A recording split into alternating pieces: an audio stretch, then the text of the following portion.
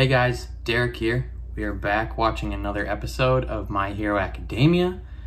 This is season 4, episode 6, I believe. Last episode was almost entirely focused on Kirishima, otherwise known as Red Riot.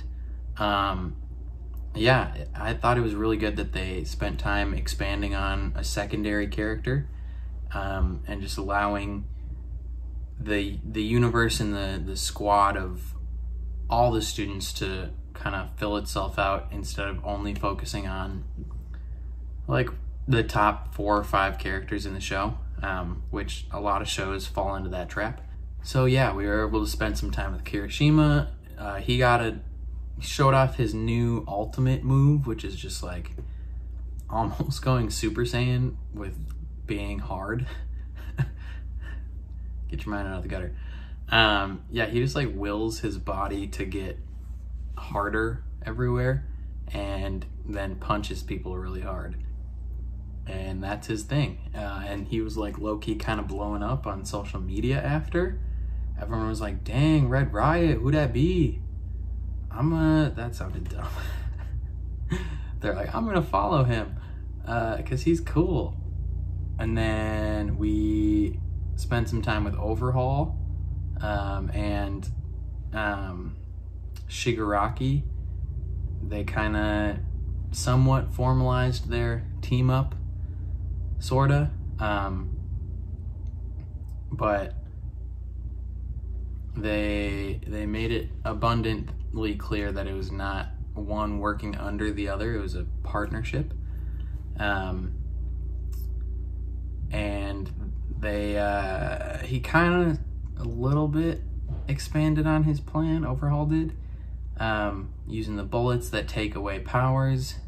He also developed a serum that boosts powers, so that was shown off with the little knife guy that Kirishima fought. And then we learned, like, there was a snippet of Kirishima's backstory that was like, I don't remember anything about that. Like, did his family die or something? Like, it was like randomly super dark and sad, and you were like, what is this?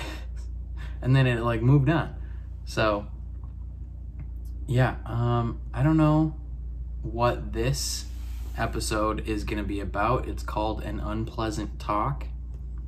I think it'll shift back to the main characters that we usually focus on, like Midoriya, Bakugo, All Might, those type of characters, and then yeah, we'll see what happens after that. But let's just jump right into the episode. Before we do, make sure to like this video, subscribe if you want to see more reactions from My Hero Academia. If you want to see the full-length reaction, head down to Patreon. And a reminder, this is not a market substitute. Watch the original episode wherever it is legal. Thank you very much. Let's jump into it. Yeah. Oh, so are we. That's kind of weird. Hey, us too. Wanna walk to the station together? What is this, like an all hands on deck type? You must be serious. We're going in the same direction, even turning at the same corner. Heyo. I feel like you eventually should have just been like, are we going to the same place? And just have everyone be like, yeah, man. It's not like you're being followed. Thanks to the information provided by all of you, our investigation has progressed substantially. We've invited you all here for a joint conference to share the intel we've acquired regarding the Yakuza group Shieha Saikai and what we believe they might be planning. Hold on, I feel like I'm missing something really important here. Shieha, oh, what now? What prompted this? An accident involving a gang of thieves called the Reservoir Dogs. Yeah. The Reservoir Dogs? An accident. In my capacity as a Night Eye Agency sidekick, I began following leads to see us. Centipeter? I found that in the past, we posted a notice on the HN requesting assistance. I think I can skip that part. Sorry, what's the HN? Stands for Hero Network. It's an online service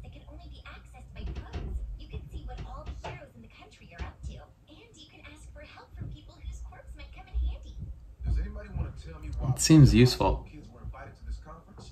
I don't care if they are from UA. If we have to keep stopping to explain this stuff, we'll never get. What is that, static shock? Dad, these two have important information to pass along. Looks like static shock.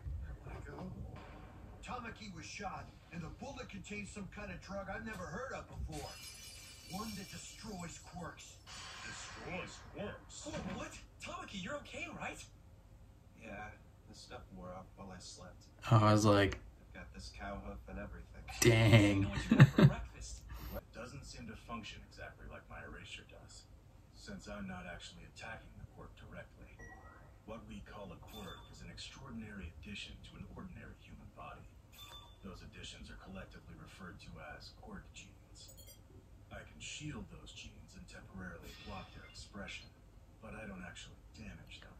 But after Okay. Tamaki here was shot, Interesting. we brought him to the hospital, and they found that Yeah, that's probably pretty good. If that was permanent, that would suck. the rest of his body. When we analyzed the substance from the bullet, we discovered something that made me sick to my stomach.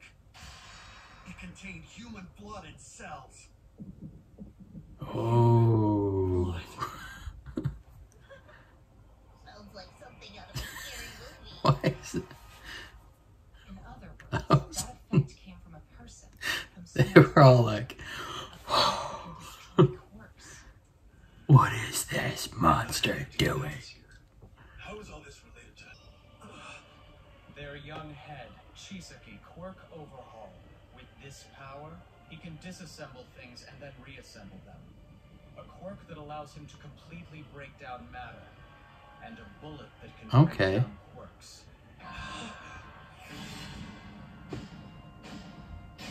Yeah, they are probably pretty happy they did not fight him.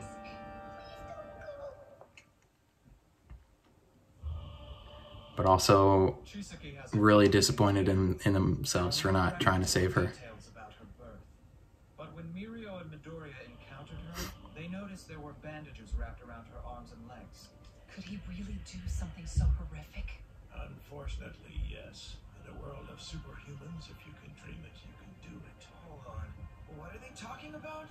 We're wondering if this Chisaki bastard is turning his daughter's body into bullets and selling them Ooh. on the black market. Don't tell me. To be clear, we aren't certain that he's actually selling the bullets. At That, this point, their efficacy appears to be questionable. yeah, that's pretty messed It's up. possible that they're still... World's greatest hero. Not even close. Save 1 million people? I couldn't even save her.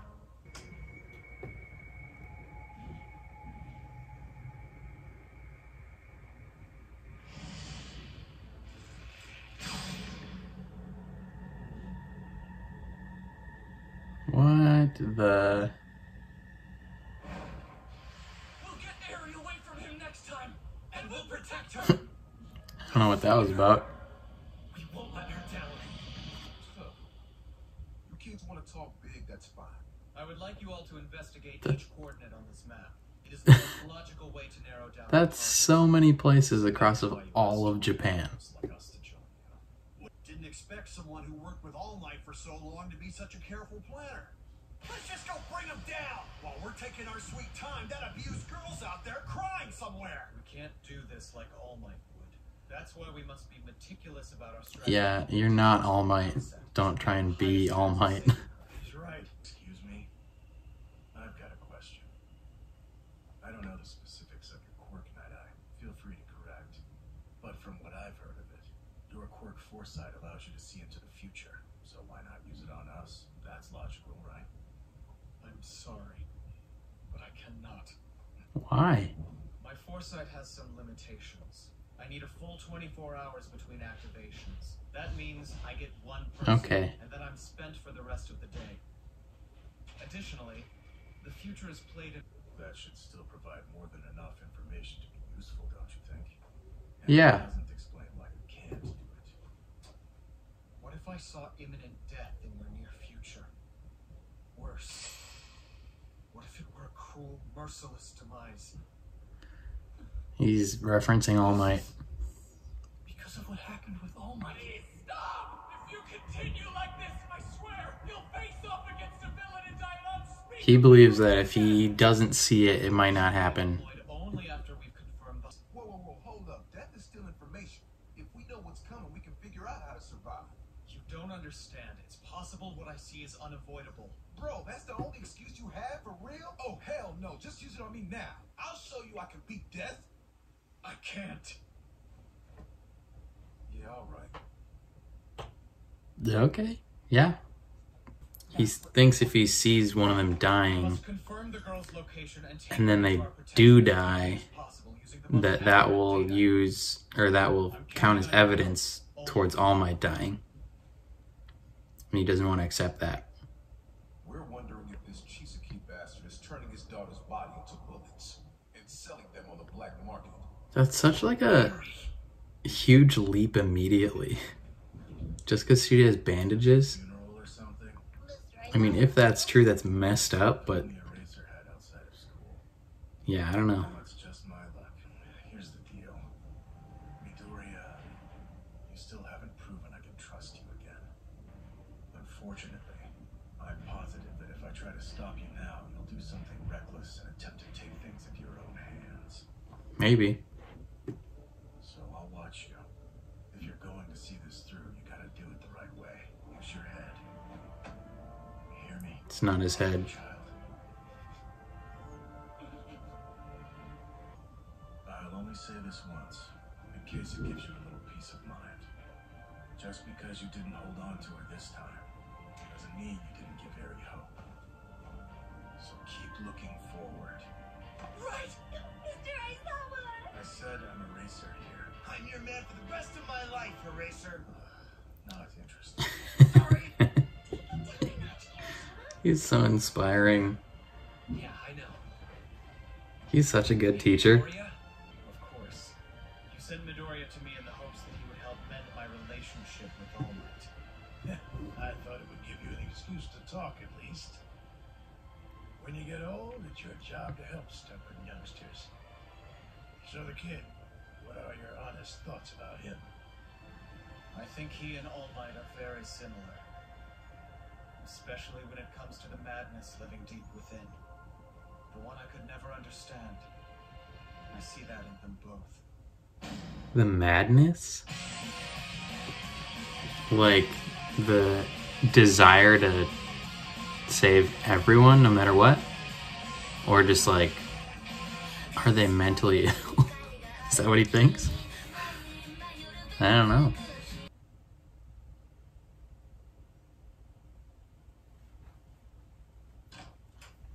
Yo, Eri! Relax, it's just me. I'm just checking to make sure you're doing okay in here. What? You haven't touched any of your toys? After I bought them special for you. Wouldn't hurt to let your guard down a little, you know. Look happy or I might be the one who gets killed next time, you brat. See, I'm not scary. Where do you want me to bring you? Just slaps her in the face. Anyway, I'll leave you alone. It's like an abusive parent that just buys them tons of stuff. I'm a dead man. Like I have any idea what kids like. Maybe I'll grab her one of those magical girl dolls. My entire life, no one's ever reached out to me like that before. Whoa, I'm sorry. You took a tumble. Are you okay? Can I help you up? Her whole body's shaking, but she's not making a sound. What are you doing to this girl? He felt so kind. So warm. Here's the preview. Those Okay. That episode all took place in pretty much one room. Yeah, it was an unpleasant conversation that they had to have about like what needs to happen. Very much not an action-filled episode because there was no action at all. It was very like making sure everybody that's been involved so far has all the information about what needs to happen going forward in order to stop this guy. There were a few leaps in logic there when they were like, oh, she has bandages and he has the ability to like disassemble things and reassemble them. He must be turning her body into bullets. It's like, what? How do you make that immediate judgment of like, this is what's happening? Like, that part was a little iffy for me, of like that hero who, they didn't say his name, I don't think, but he just like automatically assumed that everybody in the room knew that they thought her body was being turned into bullets. But like, I don't know if any reasonable person would have expected that. I mean, once you think about it, like, it's definitely a possibility, and it might, like, the fact that they mentioned it, there's a good possibility that that's the route that it is going down. But like, if they hadn't said that or brought that up, I don't think anyone would have been like, oh wow, I wonder if they're turning her body into bullets. Like, any viewers, no viewers would have thought that immediately. Yeah, so they brought in all these heroes and their understudies of various locations throughout Japan, so that they could inform them of what's going on, and then be like, hey, we need you to investigate these areas. Because that was like all of Japan. There was like places in each little section of Japan, it looked like. And that's a lot of area for them to cover. And the fat guy wanted to just go after him like All Might would, but he's not All Might. Like, he can't just like launch himself 1 billion miles an hour and take out all of these little places. Like, that, it wouldn't work. So like, you can't really try and solve a problem like All Might would, because All Might's not here anymore, really. Like, All Might's not here, like big All Might, the hero All Might isn't here, and the teacher All Might's still around, but like, you can't solve things like the hero All Might if he's not here and you're not him. So I agree with Night Eye's plan of like taking it not slow, but like making sure you're prepared and have the information before you go ahead. So like, having a plan. That being said, I think he could be a little more lax on his usage of his quirk. Like, I mean, why not use it on one of those heroes? Like, I think I agree with Eraserhead where it would be helpful. Like, even if you can only use it on one person every 24 hours, you use it on whoever is like not going to be in town. Like, they're going to be leaving, so you use it on them, and see if they're going to encounter something over there. And then 24 hours later, you can use it on someone that's in town and see if they're going to encounter someone. And like, even if they're going to die, that's more information. Like, I feel like he assumes that if they die and he used it and saw it on them, like, that he would be causing it or responsible, but I don't feel like that's true. And he believes that it's like supporting evidence that All Might will die. So if he sees one of them die in his vision, and then he informs them of that, and then they still die, then that just like further reinforces his opinion that that he can't save All Might, which, I mean, I can understand how that would make him feel poorly, but I think in this situation he needs to put aside his own feelings and just work for the betterment of the situation. And then Mirio and Midoriya are clearly very upset that they didn't save this girl, because now they know that she's being used for something, which is, you know, that's awful. But I think given how their encounter with him ended, and what they did and didn't know at the time, I don't think they can be too down on themselves. I mean, they also, though, made good points when they were kind of like talking down to themselves of being like, I couldn't even save this girl. Like, how am I supposed to save 1 million people? And like, world's greatest hero would have saved her. I mean, those are valid points, but like only a little bit. Yeah, but I don't know. It's a complicated situation.